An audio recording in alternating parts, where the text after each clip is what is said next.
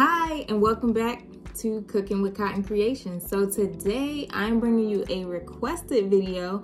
So some of you probably saw my photos of my vegan strawberry Moscato cheesecake, and let me tell you something, that thing is amazing. But anywho, it's a requested recipe and tutorial, so I'm just gonna hop right on into it. So if you're interested, let's get into it. So here's what you'll need today. Some graham cracker crumbs, some vegan butter. We're gonna melt the butter and we're gonna add some sugar and the melted butter to the graham cracker crumbs, mix it together and then put it in our pan, and we're going to press it down and we're gonna bake it for about 10 minutes and let it cool. For the cheesecake filling, we'll need cornstarch, vanilla extract, salt, sugar, some vegan cream cheese, some soaked cashews, and fresh lemon juice. We're going to put that all into our blender and blend it up until it's nice and smooth. To that, we're going to add some coconut cream, but you want to make sure that it's been chilling for about 4 hours, and you just want to take the cream, not the liquid, and you're going to add that to your filling, blend it up, and then we're going to pour it right on top of our crust, and it's going to be so yummy. Now for the strawberry glaze, we're going to need some strawberries. You're going to need some vegan wine, and this one happens to be vegan. And we're also going to need some sugar. You're going to combine all those ingredients and let the strawberries cook down. And then what we're going to do is we're going to take that cornstarch and a little bit of water and make a cornstarch slurry. And once the strawberries have cooked down, we'll add that in there just to thicken it up just a little bit.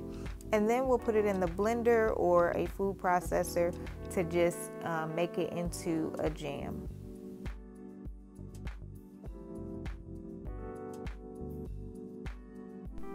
Next, I'm going to take our strawberry jam and I'm just going to put small dollops on top of my cheesecake, and then I'm just going to take the knife and just do some little swirls in it so it looks a little fancy.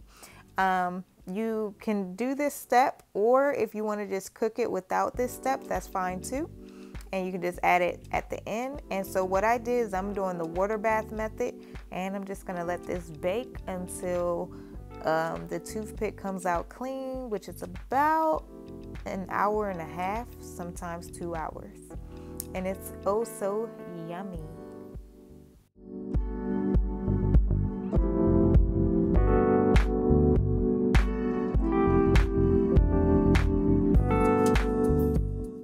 All right, y'all, so this cheesecake is bomb.com. Like, it's amazing. You can't even tell it's vegan. Like, I'm still mind blown by it. But anywho, it will be featured on Just Being Us 2020's YouTube channel. So if you aren't subscribed, head on over to the ladies of Just Being Us 2020, subscribe so you can catch that episode. I do a 4-course mini dining experience. Everything's vegan, everything's plant-based, and this cheesecake was featured.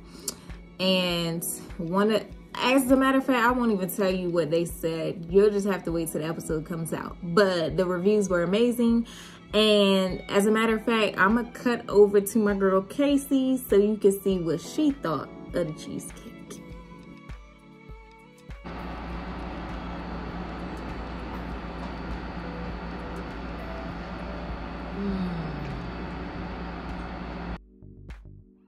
So if you want to see more vegan recipes like this one, be sure to head over to my YouTube channel, Cotton Creations, 2 words, no crazy spellings, just Cotton Creations. And make sure you subscribe, turn that bell on so you know when I post. And until next time, make sure y'all are being safe out there. Wash those hands, wear your mask, stay your distance, and be blessed.